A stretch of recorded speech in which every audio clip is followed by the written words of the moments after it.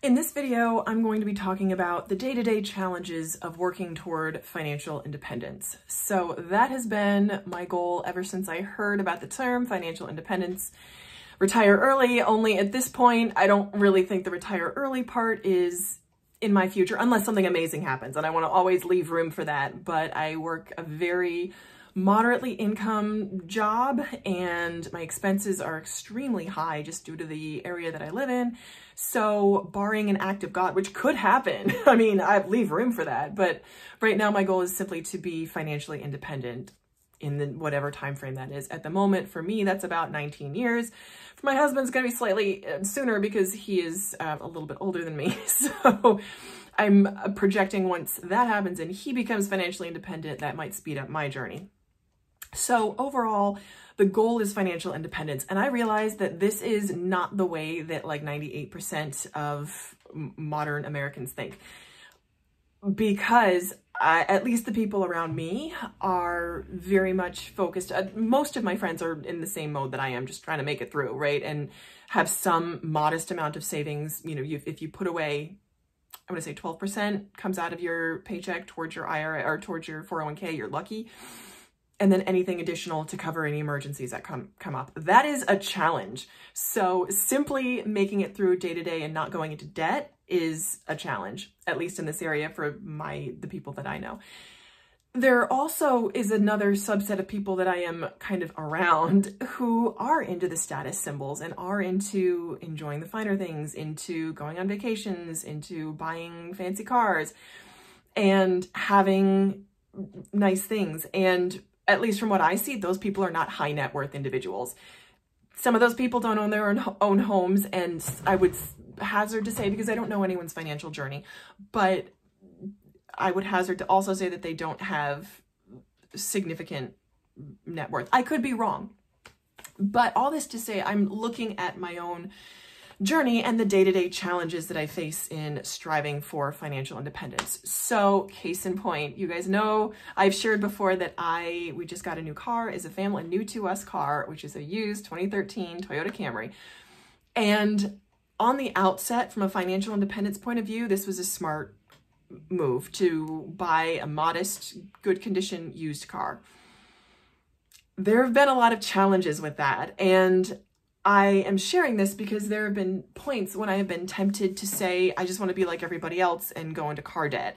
And it's really, really hard because there have been, again, a lot of challenges. So let me share with you the challenges, and then I will tell you again to reaffirm my commitment toward working toward financial independence, because I want to be someone, even if I have a modest income, I want to be a high net worth individual. That is my goal, is being a high net worth individual. And studies have shown that these are people with modest expenses, people, teachers, firemen, policemen, people with modest incomes and low expenses are more likely to get to that point of a high net worth than someone who has a high net worth and very high expenses. I'm thinking of The Millionaire Next Door. I actually need to reread that book in order to get more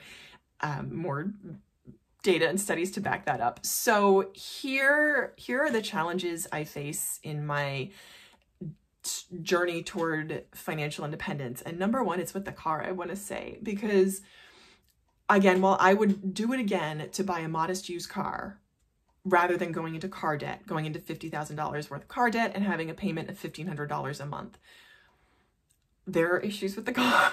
I'm like, oh, because I'm very frustrated because this was my idea. And what I really pushed for in our family was to have a modest used car over a $1,500 a month car payment. And that's the way we went. We paid $12,000 cash for a modest used car.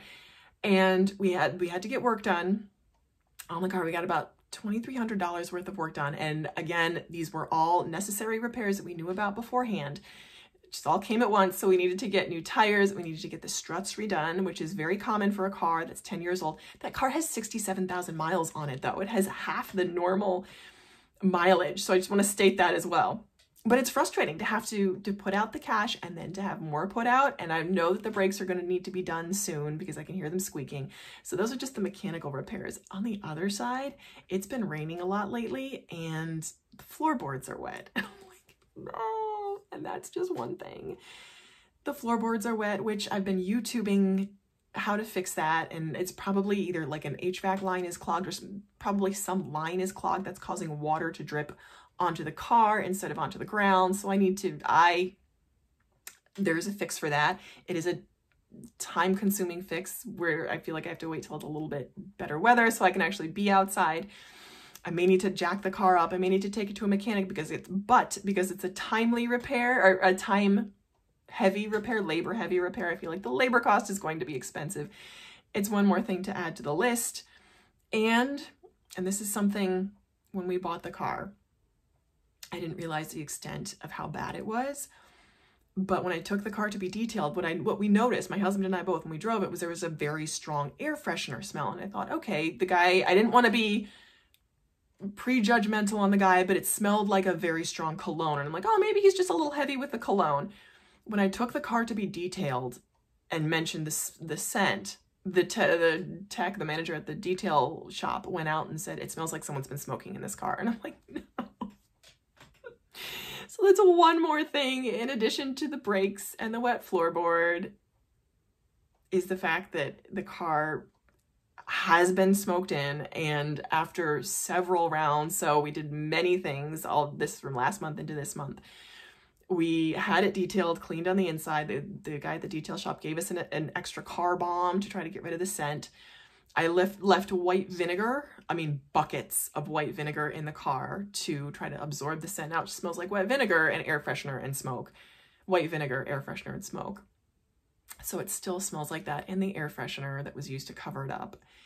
So that's very frustrating. And I'm kind of a little bit irritated. To be fair, we didn't catch it. So seller was under no obligation to disclose that. But I'm like, we had a child with us.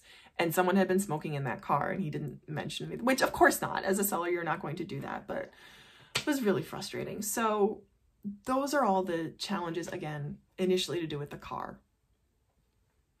All of this because I know that this will work out in the long run, but the more money we put into the car, the more we'll have to drive it to get our money's worth. So, and I know there was a commenter on this channel who would be like, just lease a car and write it off on your business expense, which we may end up going that route at some point. But for right now, this is where we are. So that's where it is. And I hope, and this is just like the car. The car is the biggest challenge, to be honest. And now to reaffirm my commitment to financial independence, because I want to have the vision very much in front of my mind of time freedom, of not having to work for a paycheck, of having enough coming in our assets, having enough, being able to take distribution from our assets and making the interest, being able to live off of the interest of our assets and having that cover all of our monthly expenses. I've mentioned before, my monthly nut is around $1,500. Wouldn't it be awesome to make $1,500 in interest on what I have and be able to pay that out and not worry about working for a paycheck? So that's, little baby step goals. To be able to spend a random Tuesday and go to the beach, or go decide that we want to spend a weekend away, or go to Florida for the weekend, or travel debt-free, not having to worry about logging into work. That's the goal, and I really want to keep that in mind, because what gets frustrating is when people who don't have a high net worth and aren't working toward financial freedom and are trapped in that sort of treadmill start to criticize your decisions. And that's which thankfully that has not happened, because we haven't been around those types of people, thankfully, as much. So that's a wonderful thing.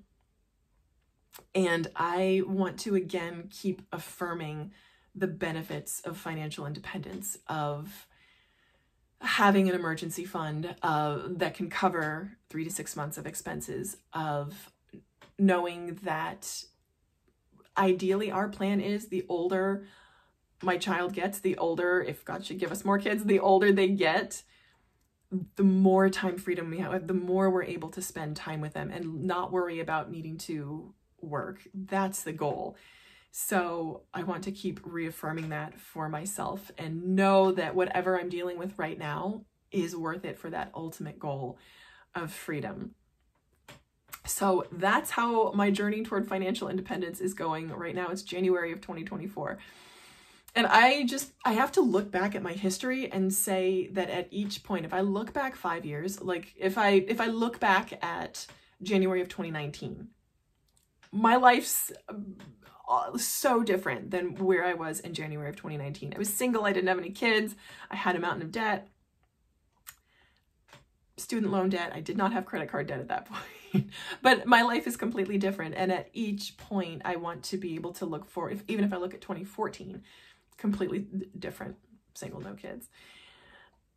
And I want to project forward in the amazing ways that being financially independent will benefit me. So that's just kind of where I'm at right now, and reaffirming my commitment to working toward financial independence and getting through these momentary inconveniences for the greater goal. I would rather be inconvenienced working towards something greater than inconvenienced going the wrong way and being trapped in this treadmill class. So that's where I am. That's what's going on in my journey to financial independence. Thank you so much for watching. And as always, I hope you'll keep watching.